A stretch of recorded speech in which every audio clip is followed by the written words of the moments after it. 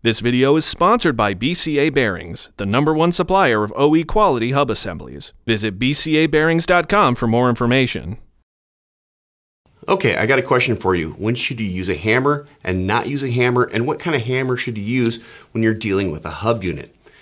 Keep this in mind. You could use a hammer on a hub unit that's attached to the vehicle as long as the bearing is preloaded. In other words, it has the nut installed and everything is tight. Because chances are what you could do with this hammer doesn't compare to what the bearing has to endure on the roads. Just think about it, a 4,000-pound vehicle going up and down over a pothole. You could not recreate this with this hammer or even this hammer. So just keep that in mind. If you're removing a stuck rotor or splines from the inside, yes, take care that you do not damage the seal with a hammer. But whale away, but just be careful on what you're hitting. Also, if you suspect that you may have done any damage, pull out a dial indicator and measure for run out. But bearings are very, very tough.